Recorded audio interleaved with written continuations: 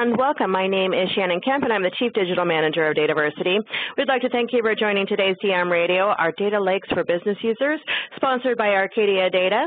It is a deep dive and continuing conversation from a live DM Radio broadcast a few weeks ago, which if you missed, you can listen to it on demand at dmradio.biz under podcasts.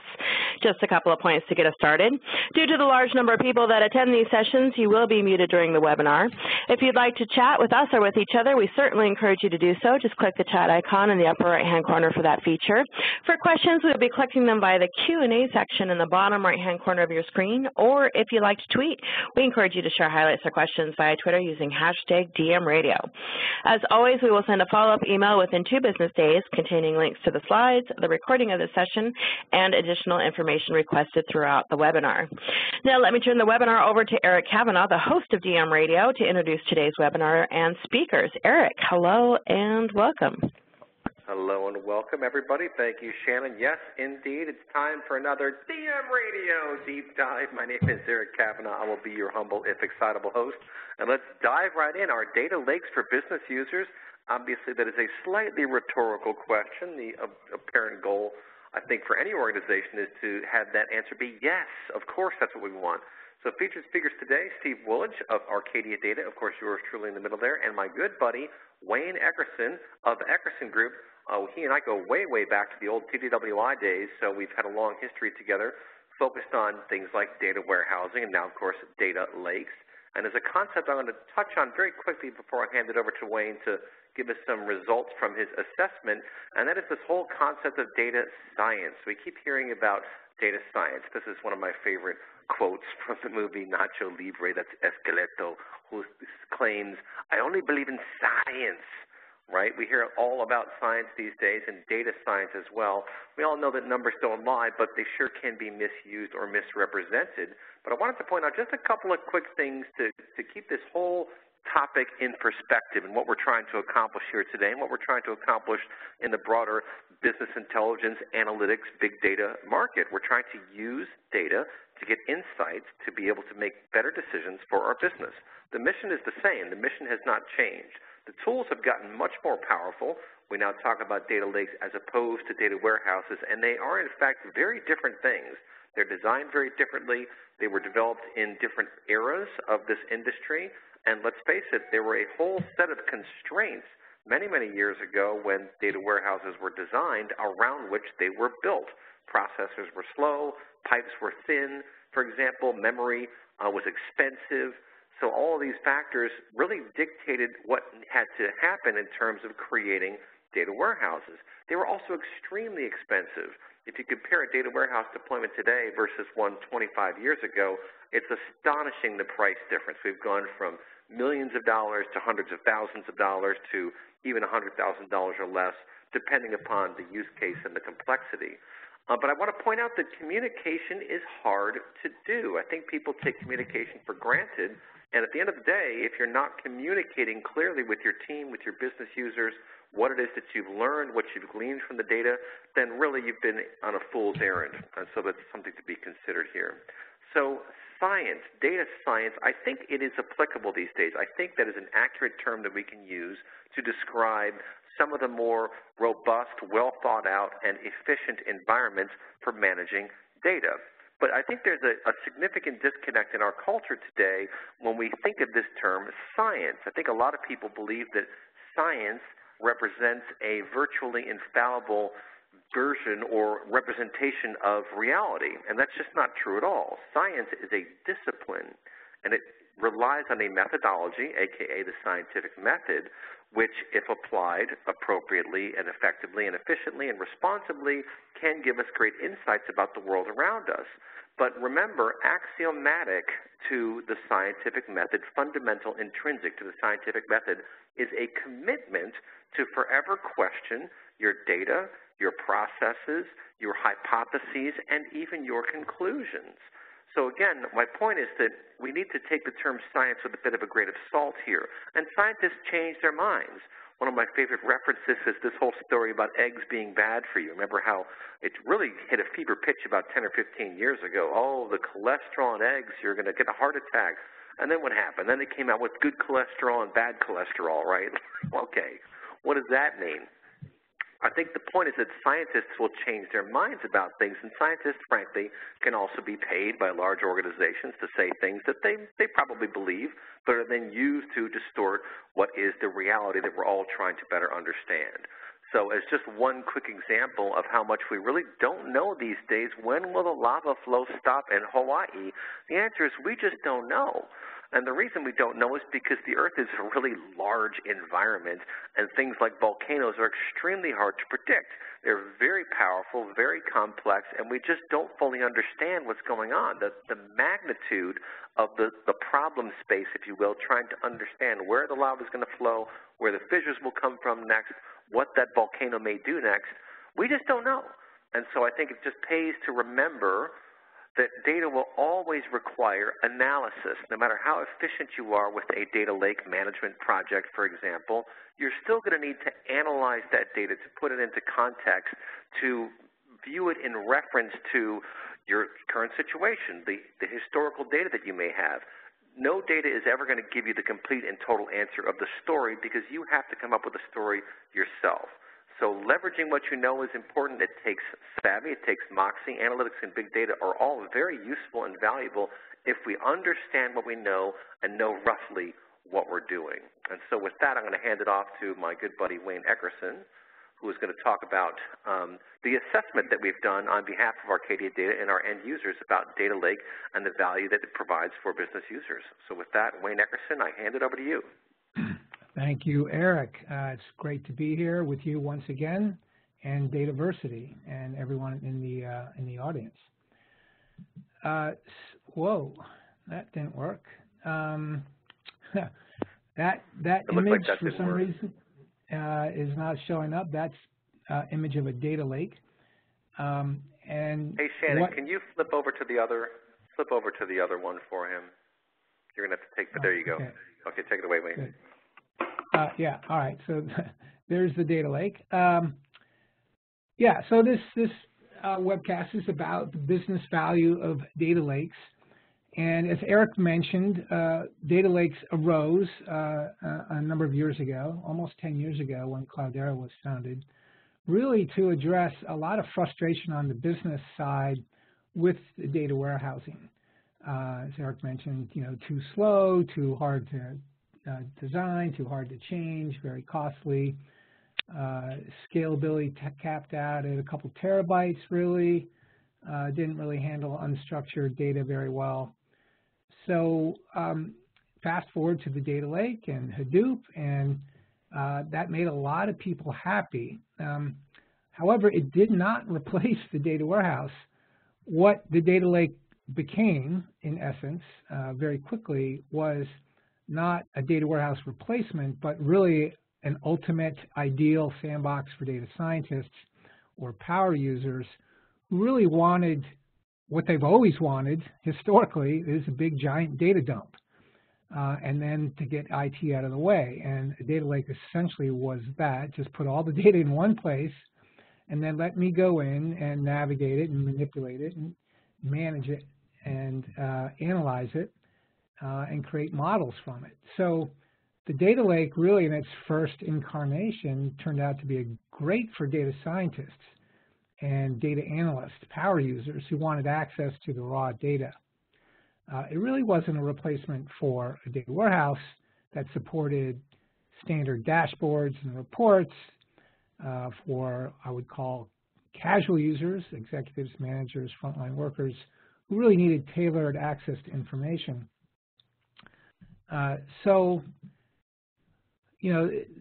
we've asked recently when we got together with Arcadia, what about data lakes and regular users who don't know SQL, Python, or Java, which are the tools of choice for Hadoop type processing and analytics, who need a graphical interface to analyze data, also known as a BI tool, who require clean, curated, aggregated data. In other words, someone, typically in IT, to go in and take the raw data and then manipulate it, so clean it and integrate it so that the casual users can make sense of it without having to do all that manipulation themselves.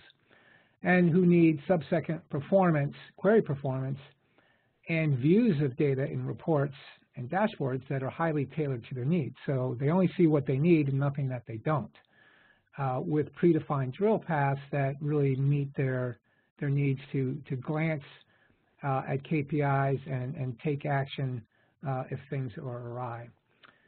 So my hypothesis, frankly, is that data lakes have not been a good thing for regular users, regular Joes, if you will, executives, managers, frontline workers, even customers and suppliers.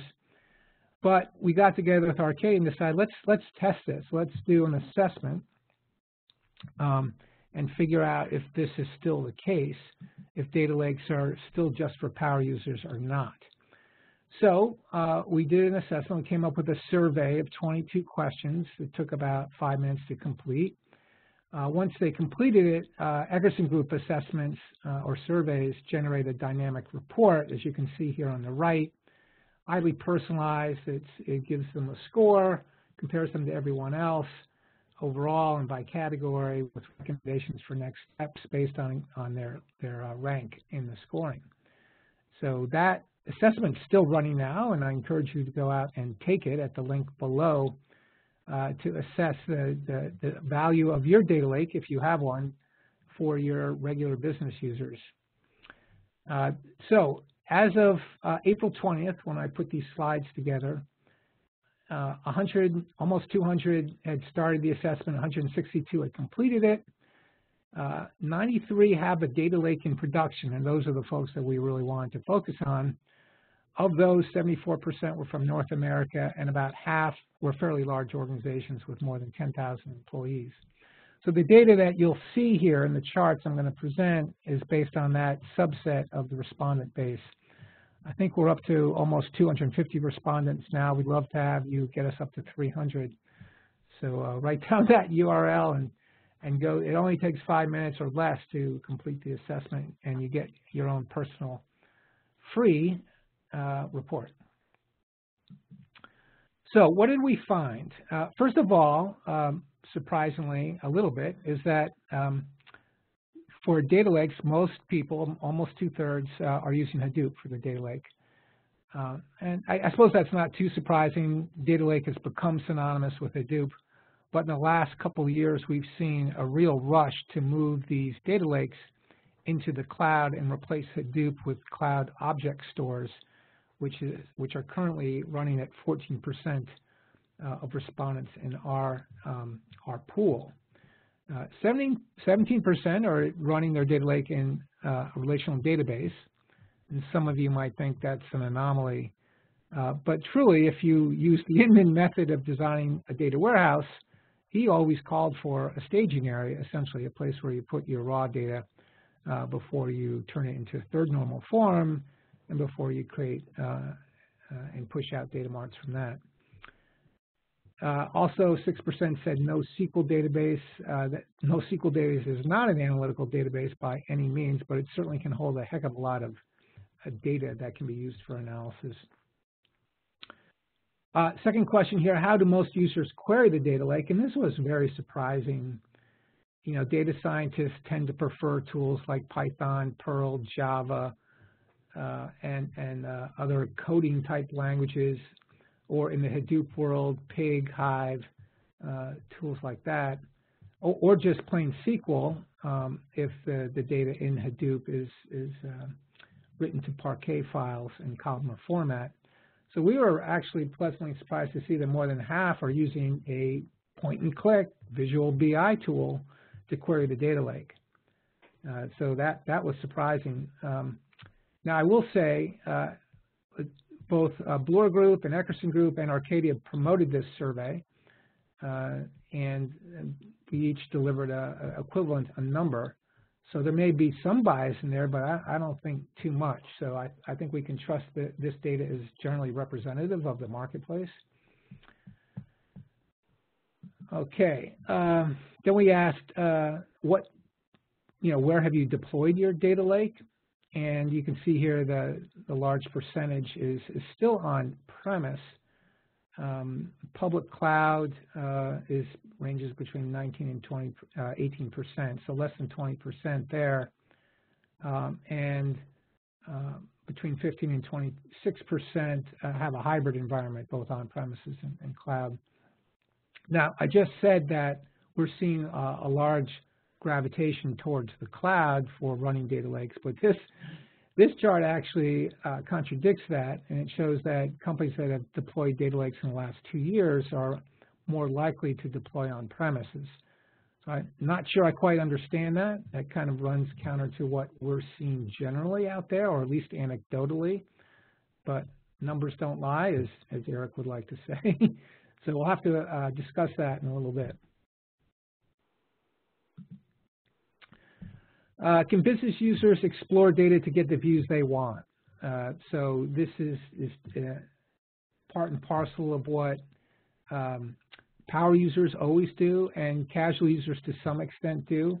And you can see here that more than half, almost 2/3, agree or strongly agree with that statement.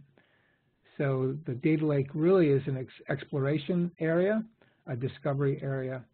And if users are using BI tools, then we have to admit that a large percentage of those users are casual users who do want to do exploration.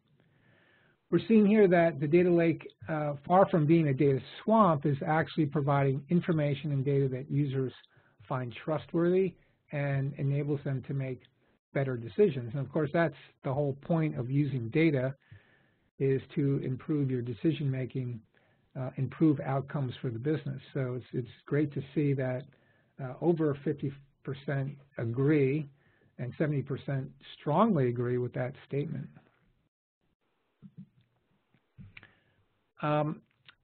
This is another surprising one, and we asked about query performance, and 50% agreed or strongly agreed with the statement that the data lake provides consistent, fast performance. When you think about it, Hadoop was designed as a batch environment and only recently has become interactive with SQL interface. So things are moving very fast in the data lake world and able to support fast query performance and response times. The next question about the accuracy of analytics in the data lake, that's another reinforcement of the notion that these data lakes aren't data swamps, and that people with BI tools can not only make good decisions, but trust the data that they're working with there. We also did a lot of analysis by company size, and we didn't find much variation between large and small companies, although this chart will show you that very large organizations with over 100,000 employees are a little bit more advanced. 47% strongly agree that business users can explore data to get the views they want, whereas very small companies with less than 100 employees, a good 40% disagree with that statement.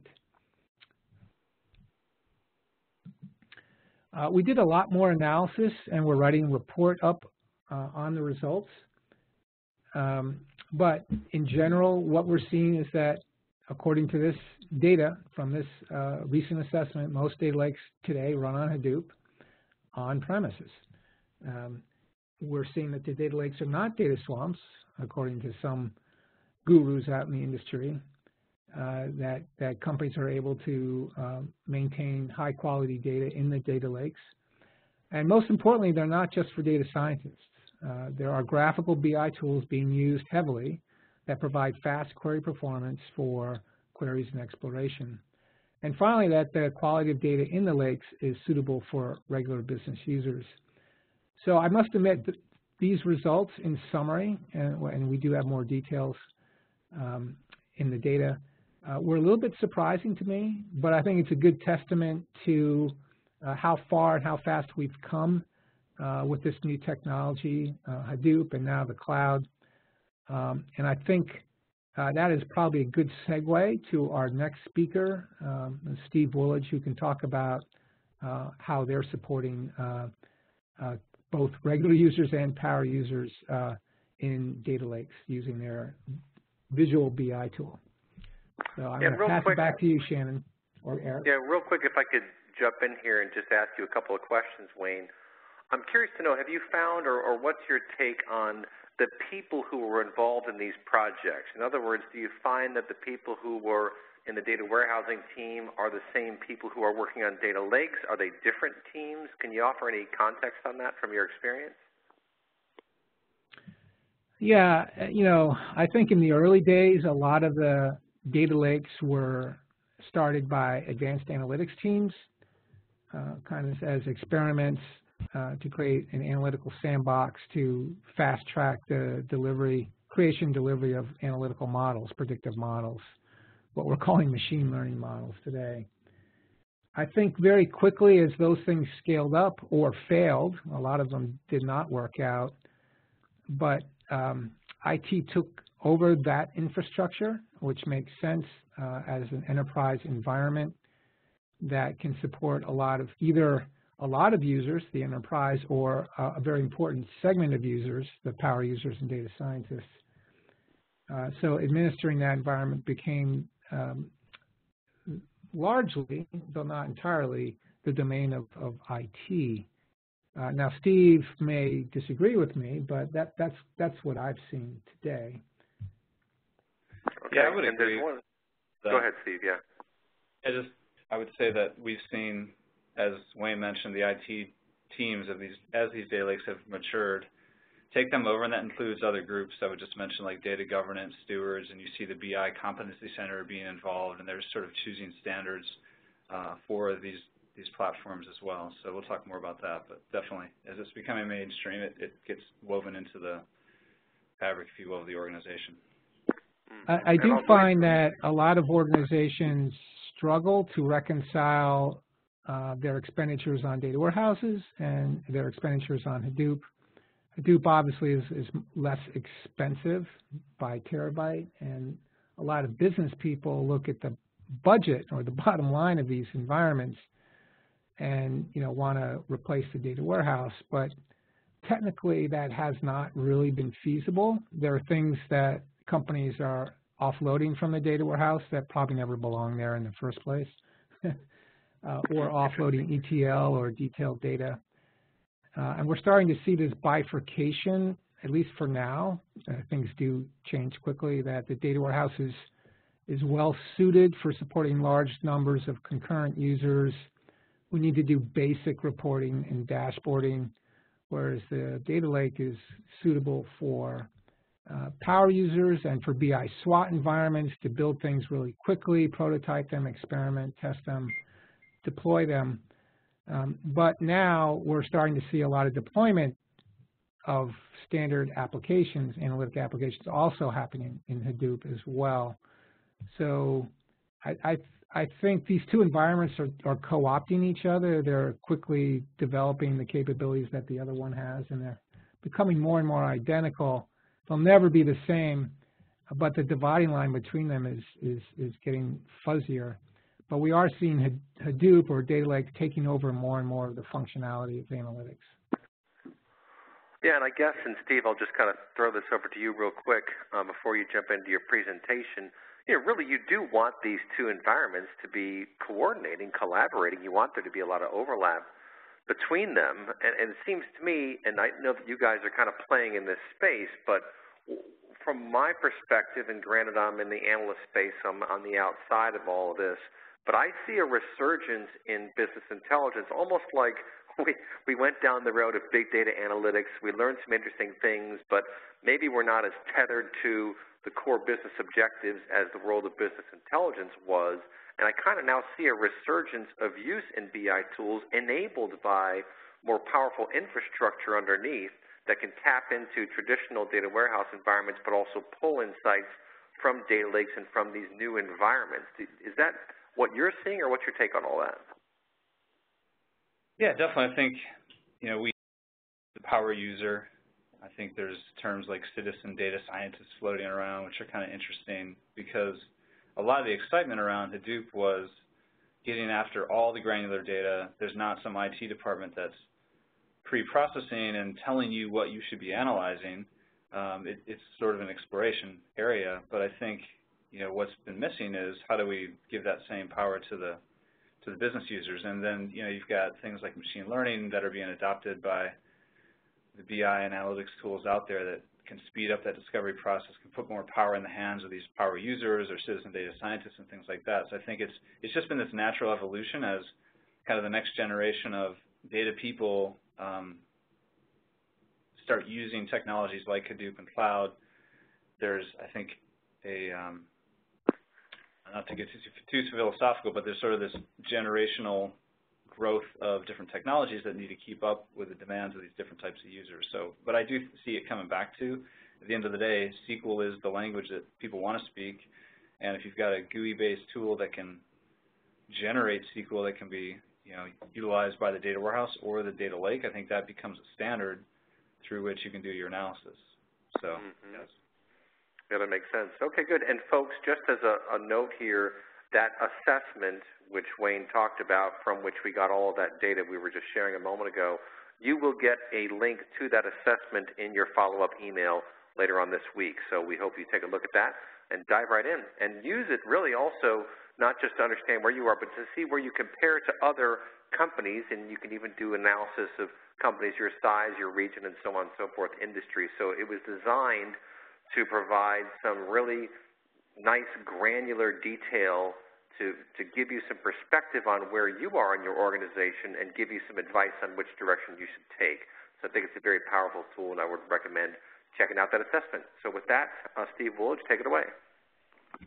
Yeah, thanks, Eric and Wayne. And I'm really pleased with the survey because honestly, I've been in this industry 17 years overall. I've been looking at Hadoop, big data, and data lakes for like the past, I don't know, 8 to 10 years, and I've never seen research, frankly, that really gets into the adoption, the usage, what platforms, et cetera, around data lakes. So it's really cool to see this research kind of coming out. And as Eric said, I think there's a lot more people out there using it. I'd love to get the perspectives from folks.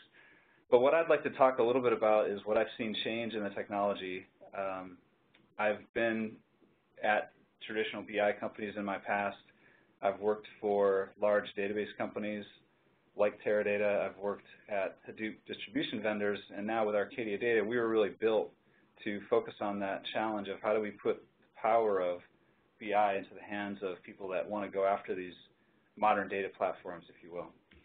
And really, slide, what we're starting to see now is that large enterprises, as I mentioned, these BI competency centers, they are choosing new BI standards for their data lake, which are separate from and really not competitive with their data warehouse BI infrastructure, because as Eric mentioned at the beginning, the technology for BI that came out around the concept of the data warehouse was really based on the processing power and memory and things that we had then, and I think there's a whole new world around big data, which is obviously the size of it, but also the variety of the data, the speed at which it comes in, the need for people to have more real-time access, as well as just distributed systems and the whole concept of figure out what questions you need to ask in true data discovery versus, again, having the IT department try to curate and build cubes and things like that that are based on business requirements, but maybe not opening up all the granular detailed data to the exploration that some of these citizen data scientists or power users want to do on all these new sources of information they now have access to. So long-winded way to say that I think times are changing and there is this inflection point. And if you look at the technology history, it's kind of interesting because the data warehouse, relational technology, as Eric mentioned, was built at the time when processing, hardware was really expensive, memory was really expensive, and there was a lot of optimization done at the software level to integrate very, very tightly with the hardware to make sure you're maximizing resource utilization. So those systems tend to be proprietary, which is not a bad thing. They're actually super high performance, but you couldn't take BI server software or a BI server and run it in that same software layer where the database is running because it was so, engineered for performance. So that's why you've got traditional BI tools that sit on servers or on desktops and will access data in the data warehouse. And there's nothing wrong with that. That's how it was set up. But when you look at the analytical process, you've got to create physical optimizations of the data and how it's stored physically on disk and there's aggregates that are created. You've, of course, got these semantic layers at the BI tool level which connect to different data sources, but a lot of times that data has to be secured and loaded in two different places. And when you start talking about real-time insights, the laws of physics state that there's going to be latency as you're moving data across the wire from one system to the other, not to mention the overhead of multiple security layers and models and role-based access controls that need to be connected and kept in sync between these different systems. So when you start to throw big data into this type of an architecture, you've got semi-structured data, you've got these massively parallel systems like Hadoop and cloud object stores, and just the volume of data and the time that it takes to move it, et cetera, you lose that ability to connect natively and do real-time analysis on the system. So when we founded Arcadia Data back in 2012, it was really to solve that problem. And for people that have the data lake in place, how can we give large numbers of concurrent business users access to that information? And the big aha was, rather than having it work as a separate server, let's do what they said Hadoop was all about. Let's bring the processing to the data. Let's build a BI server that is fully distributed, runs in parallel across all the data nodes. So rather than having a separate BI server, we said let's use the servers that are already in place. We'll install and run our software natively on each of those nodes. And when we talk about native BI, that's what we're talking about. It's a BI server that takes advantage of the open nature of open source software and just modern data architectures like the cloud, where you've got lots of processing engines that can run on those data nodes and take advantage of the low-cost commodity hardware. And the resource utilization may not be as highly optimized, but the cost is so much lower, you can just continue to throw machines at it at a fairly low cost and scale extremely well. So that was the big change that we made on the architecture side, which also has huge advantages from the overhead side, where you don't have to optimize physical layers twice. You create a semantic layer once. You can connect natively to semi-structured data. Security is done once. We inherit security from the underlying file system and security systems like Apache Sentry and Ranger and some of those. And you're only moving data once. You put it in the lake and it's there. You don't have to bring it into a separate analytical layer, which just by nature gives you more real-time access to the data. So that's really the architecture, and the results look like this. This is a proof of concept that we did from someone who's now a current customer, a teleconferencing platform that I am not allowed to name, but their requirement was that they needed 30 concurrent customer success managers to be able to analyze the log information around the use of this teleconferencing service to look for bottlenecks or issues when service would go bad and things like that. So they had to be complex queries, it had to be a BI tool, and it had to be 30 concurrent users. And I took away some of the names of the different tools because I'm not trying to point out any issues with SQL and Hadoop engines, but the issue was they were trying to take a traditional BI tool and connect it to a SQL and Hadoop engine, and there was 3 different engines they tried in blue, gray, and yellow, and once you got above 5 concurrent users, the performance degraded significantly and results were not returning. So again, the concept here is that Arcadia Data, or a native BI platform, is not a SQL and Hadoop engine. It's not just doing scans. It's actually optimizing performance and thinking like a BI server that runs in the data platform that gives you that ability to support lots of concurrent business users and accelerate existing BI tools, or we provide our own BI tool, which I'll show in a second. And of course, data doesn't only sit in the data lake, as we talked about. The data warehouse is not going away. It serves a very strong purpose, and workloads that didn't belong there are moving on to other systems. You've also got things like event streaming, which are really popular now. People want to be able to stream data from IoT sensors out in the field and connected cars, which I'll show a quick demo on in a second.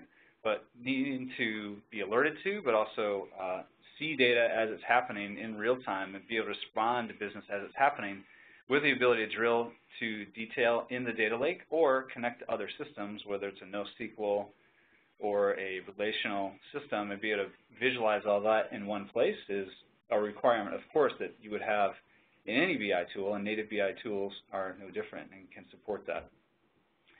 So just one last thing on Arcadia specifically is the other thing we really thought about was, I talked about cubes and OLAP cubes and this idea that IT builds these with the business based on business requirements in advance, and they can be fairly complex projects to take on. You build a cube and you're trying to teach people how to fish, but you're only handing them a certain number of fishes within that cube, and every time they ask for more information, you've got to go and hand them more fish or recreate that cube. So what we talked about is how can we give end users granular access to all the data for ad hoc queries in the data lake and provide optimizations as we go on the fly. So we create these things using some machine learning and a recommendation engine. We're actually looking at what are the queries that people are running, what are the tables they're accessing or the files they're accessing, and we'll recommend to the administrator what we call analytical views, and these are caching mechanisms, aggregates, and physical models that will build back on disk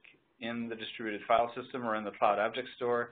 We also take advantage of memory on the machines to make sure that the next time those queries come in, there's a cost-based optimization decision which will route that query to the fastest way to bring it back. So there's no modeling in advance. A human is still involved and can choose the physical modeling strategies, but it's using AI, if you will, or machine learning to recommend the best ways to speed up those queries in the future. So that's smart acceleration is what we call it within our system. That's, again, kind of flipping OLAP cubes on their head. Nothing wrong with OLAP cubes, but it does introduce some form of latency into the process. So speaking of the process, I'm going pretty fast, but you'll get these slides afterwards. I think what we're seeing is if you look at the bottom in white, a lot of people are taking the data lake and they're treating it just like another data warehouse or storage machine, and they're trying to take their BI server and connect to it. And there's nothing wrong with starting that way, but what we see is this analytical process that can really be delayed because, as Wayne referred to, if you're following the Inman model and third normal form and that staging area, there's this process by which you're going to land the data in the lake, you're going to transform it into some model, create this schema that then you connect to your BI tool that's running on a separate server. Just the modeling part of that can take weeks. So the stuff in red, before you can even start to connect the BI server to it, you've got this modeling that's done, and then, oh, by the way, you're going to create cubes on the BI server to speed up performance there once you've brought in the data from the lake in step 5, and then again you've got to secure it in 2 places. So before you get to step 6, it could be weeks or months before you're actually able to do any kind of analysis on data that started out in the data lake, and before you put into production there may be some additional modeling. So with the native approach, again, one system where it's stored and the analytical processing is done there. So we land and secure it once. You can normalize and create schema if you want. There is a semantic layer that can also connect to semi-structured data, structs, arrays, and those types of things. And your analytical discovery process is much faster because you're not moving data. You don't need to worry about the optimizations in advance. It'll run just fine for those discovery queries. And then that AI-driven performance modeling, the smart acceleration that's done, can be after the fact when you decide you want to push something into production. So you're not moving the data. It's one security model.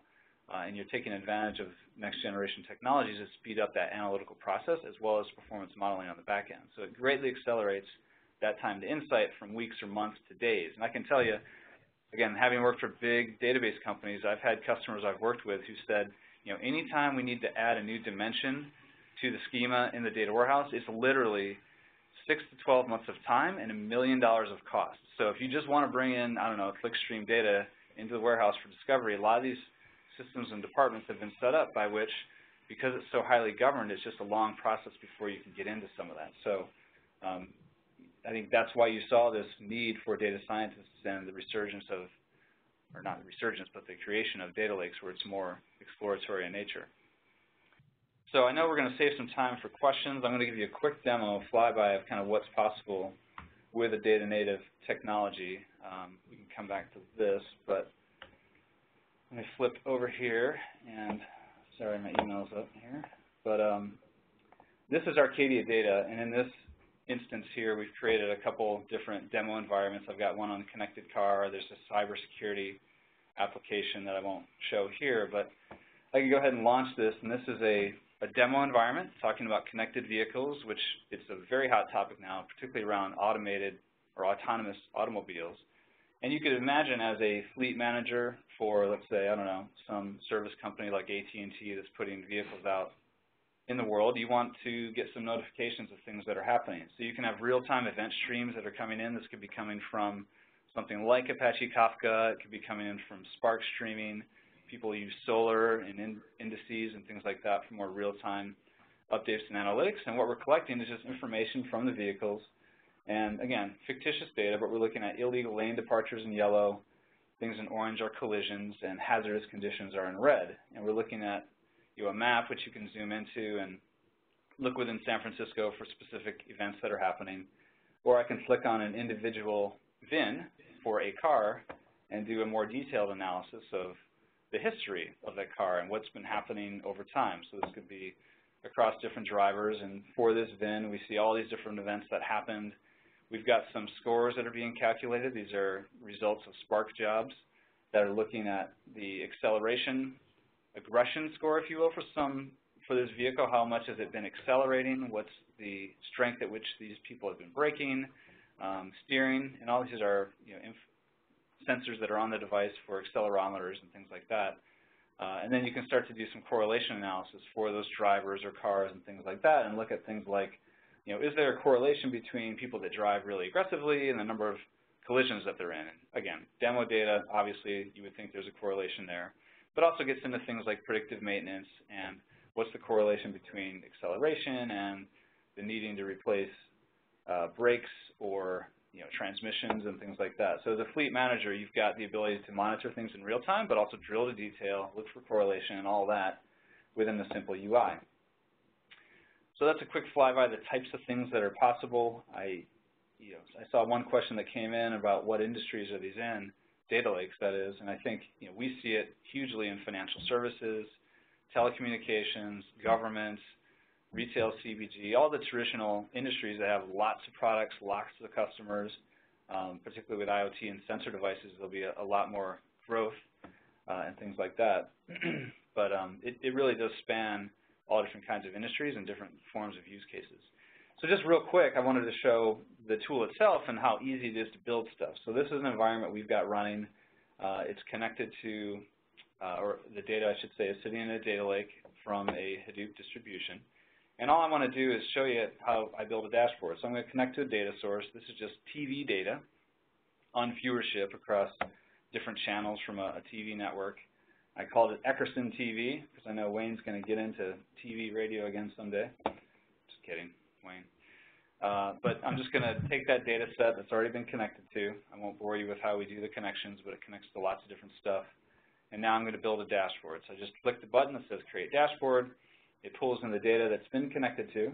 So this is looking at session ID, user ID, etc. I just want to simplify that down, so I'm going to click Edit here. I'm going to look at over time, so bring in the date string, all record count for all channels, all programs. I'll just refresh that really quickly. So now I've got a nice simple date string. I'm looking at all the record count over time for that. But, we're a visualization tool, so let's visualize something. We've got something like 30 different visualization types, and I'm lazy. I don't want to try and test them myself, so I'm just going to click on this button called Explore Visuals. And what this does is it uses some machine learning and best practices that are built within the product to recommend different visualization types based on the dimensions and measures that I selected. So here are some different things like bubble charts and scatter plots and horizontal bar charts. There's a calendar heat map, which is kind of interesting, so I'll grab that. And this, again, is just all records over time, but you can see the hot spots of days in the month that were really heavy in terms of people watching TV. So we'd like to try and explore that, so I'll close this out, save it. Let's add one other visual type in this demo, and I'm going to slice it a little bit differently. I'm going to look at channels and programs, and the measures will stay as record count, but I'm going to limit that to the top 50 just to speed up what we're looking at here and simplify it down. So I'll refresh that, and it's churning, but there we've got all channels, different programs, and record counts. Again, nice tabular form, but I'd like to visualize it, so let's see what the system recommends to me. And this is the real data being visualized. It's not just make up thumbnails. I can actually see the results here. I'll go ahead and click the horizontal bar chart. And that looks good.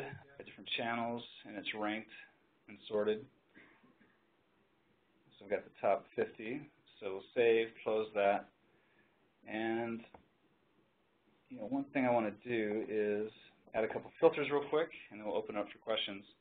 But again, just showing how you can connect the data, explore just like you would expect within a BI tool. So let's add some filters. I'm going to add a filter for channel and a filter for program. Save it one more time, view it. So here we have it, and I've got some filters. So if I can see what's happening over all time for all channels. Let's pick a channel. I don't think sci-fi is in here. I'm kind of a sci-fi dork. Oh no, it is. There it is. Sci-fi HD. I've never actually looked at this one. So let's see what are the top programs on sci-fi. So Face Off, Friday Night Smackdown, The Bourne Ultimatum, X-Men. Yeah, so anyway, just kind of interesting. You can see the hot spots. So, this could be used for advertising, things like that, if you're trying to tell someone when they might want to advertise based on the demographics for your different shows and things like that. So, again, simple demo, but it gives you a sense of how you can do this. And this is just, again, Arcadia data running directly in the data lake, giving you access to all the granular data. So with that, I will stop jib-jabbing, and we can open it up for questions. We do have some good questions here, so let me just start throwing some over to you. One of the attendees is asking about data quality. Where is the quality of data being curated inside the Arcadia architecture? We do not focus on data prep. That's something that our partners like Trifacta, Paxata, StreamSets, and folks like that will get into.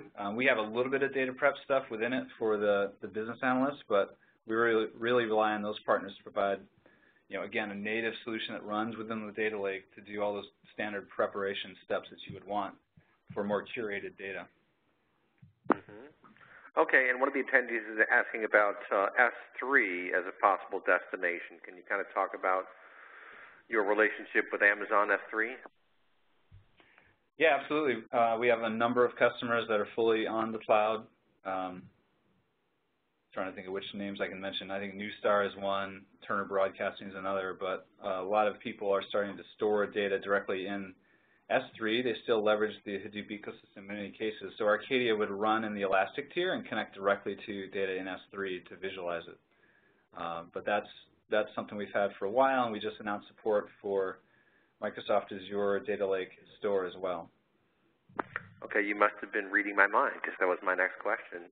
Someone was asking, does it work in Microsoft Azure? And the answer is now yes. So let me throw another one over to you. This is an interesting one. We kind of talked about it already, but one of the attendees notes that likely IT people used to working on a data warehouse are going to require a bit of a mindset shift. What have you observed that can facilitate them to kind of reorient themselves to focus on supporting a data lake versus a data warehouse? Well, I think what's good is that a lot of the skills that those people, whether they're DBAs or what have you, have are completely reusable. I think we're starting to see more and more analytical workloads also moving to the data lake for new applications as people want to build them. And as one of the callers asked about, data quality, cleansing, schema, all those things are still really valuable and important. I think what's changed is just rethinking what's available in terms of BI tools. I think, we were first to market to be able to connect to things like Apache Kafka natively because we're just kind of in that space, and they've got a new KSQL interface that allows you to query streams of information, or things like Apache Solr or Apache Kudu and other types of data platforms that have some benefits to it, and being able to explore data and take advantage of nested data, like things like JSON, structs, and arrays, where you've got the metadata in the data format itself. So you may not need to build a lot of schema in advance, just give the end users more access to it, but you still need to have things like role-based access control and security and things like that. And I think those concerns about security and all those have all been solved by the community. And I think the next wave is just providing tools that can take advantage of those to a broader set. So I don't know if that totally answers the question. I think Wayne probably gets more involved with end-user clients in terms of training and education on. Yeah, Wayne, do you want to comment on that, Wayne? Yeah, I mean, I was going to say that you still, you got to pay the piper at some point, and you have to create a schema for this data. I mean, the value of the data lake for power users, it was schema on read, and you didn't have to wait for IT to model it. But, at some point, especially when you're trying to get strong query performance for large numbers of concurrent users, you probably do want to model the data. And that raises a question I had for Steve. When you talked about your smart acceleration, you kind of insinuated that you really didn't need to model the data, that using machine learning, your tool would be able to essentially create caches and aggregates automatically so that you could get up and running pretty quickly, like in a matter of days, without having to do any modeling at all. The tool would essentially create structures on the fly based on queries you feed it, maybe priming the pump, to deliver the kind of performance that users would want. I'm wondering if that's accurate reflection of what your tool does.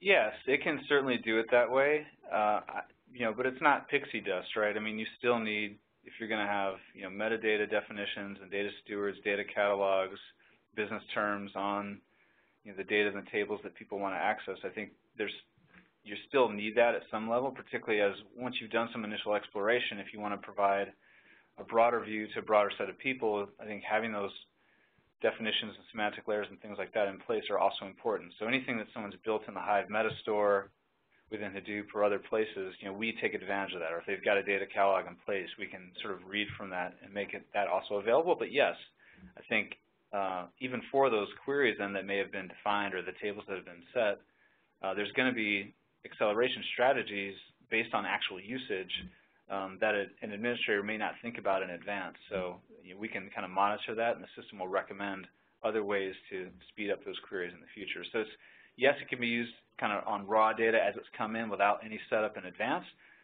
but it's also beneficial to kind of more of the curated data that will live and support some of these end user applications where you're talking about hundreds or thousands of users on the system as well.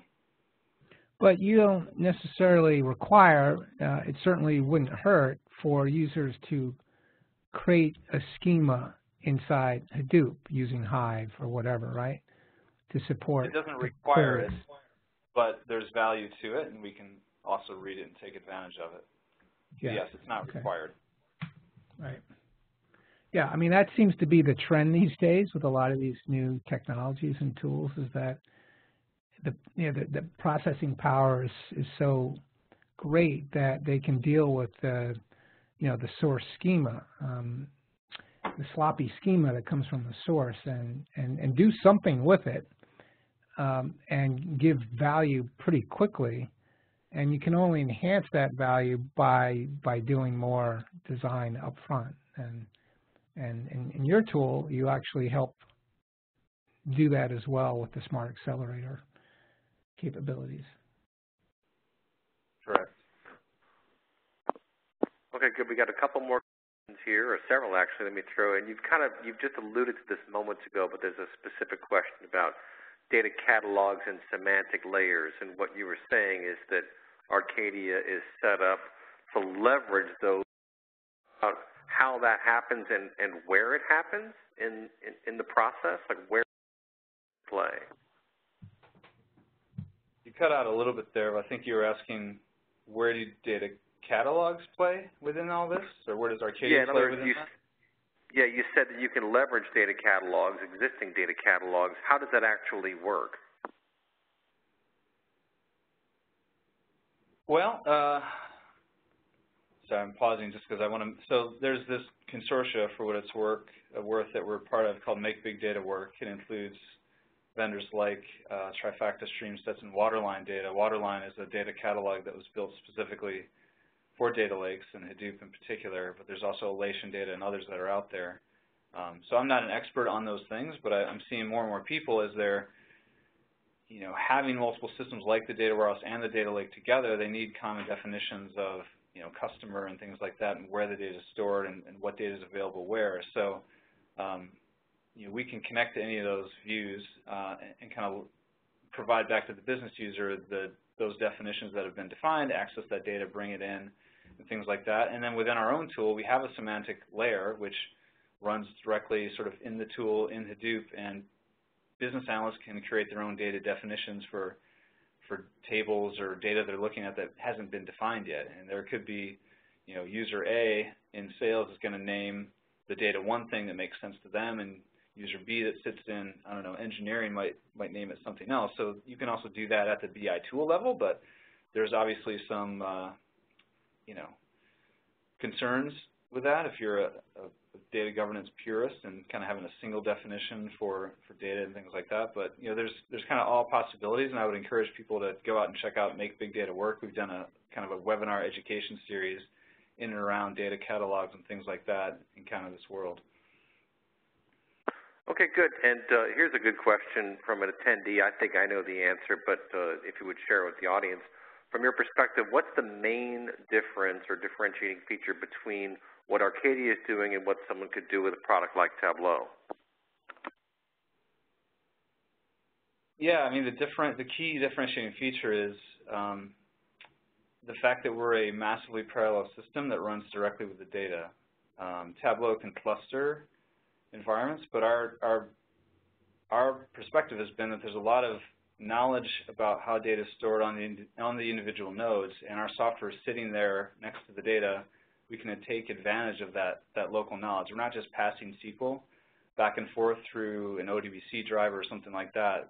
We're kind of running natively where it sits. So that just gives us tremendous scale, performance. It's a lower TCO solution overall. I think it's the architecture that really makes the difference, but then also, as I talked about that process, it really speeds up that time to insight because you don't have any data latency over the wire. You're not needing to move data from one system to another. There's the security where we just inherit it directly from the data platform. You don't have to re-administer it in a separate BI tool. And that's just, it's the philosophy of a native BI solution, which I think is becoming a thing. Mm-hmm. Okay, good. And you run both on-premise and in the cloud, right? Can you talk to that real quick? Yeah, absolutely. I mean, there's, you can get in a long debate on the difference between cloud and on-prem. To us, well, to a lot of customers, I should say, it's just a deployment preference. A lot of people that go to the cloud often start out because they just don't want to manage their own data centers. So you can install our software just as you would anything else in that environment. There's also some advantages that we have in a cloud-based environment that I won't get into on this, but I think there are some, with virtual machine instances and things like that, some different thinking around how you architect software to run in those environments to scale precisely with the workloads. I'll just kind of leave it at that, but there's a lot of things that we do in the cloud that are very interesting. I think our breakdown of people that are on cloud versus on-prem is pretty similar to what you saw in the survey results thus far from Wayne, about roughly 20% cloud and a large majority still on-prem, but certainly a lot of people interested in hybrid and cloud environments. But yes, we can run there. Yep, and there's another question. This will be the last one I'll throw to you. What about, are you doing something like data virtualization? I think the answer there is no, right? Someone is asking, is it similar to what Denodo does? Your key is giving direct access to the data through this highly parallelized environment, right? Literally taking the processing to the data in a highly parallel way such that you don't need to do virtualization. Is that right? Correct. And, there's a need for data virtualization or a value to it. I think for us, where you want kind of the physical copies in one place, like that's where you're going to get the huge performance gains. So, obviously we live in a world where data sits all over the place, so there's needs for federation, virtualization, those types of things. But I think for production applications where you want to deploy it to hundreds of thousands of users, again, that's why you would look at something like a native architecture, in addition to the benefits of exploration and everything we just talked about. Okay, good. Well, folks, we burned through a whole hour. Let me hand it back to Shannon Kent. Thanks for your time and attention. Thank you, Steve, and thanks, Wayne. Great stuff. We'll talk to you next time. Shannon, take it away. Thank you all. Thank you, Steve. Thank you, Eric. And thank you, Wayne. What a great presentation. And thanks to our attendees for being so engaged in everything we do and all the great questions that have come in. Just a reminder, I will send a follow-up email by end of day Friday with links to the slides, links to the recording, and links to the assessment for you. We'll see if we can get you a link to the additional demos and such from Arcadia Data. So thanks, everybody. And thanks to Arcadia Data for sponsoring today's webinar. I hope you all have a great day. Thanks all.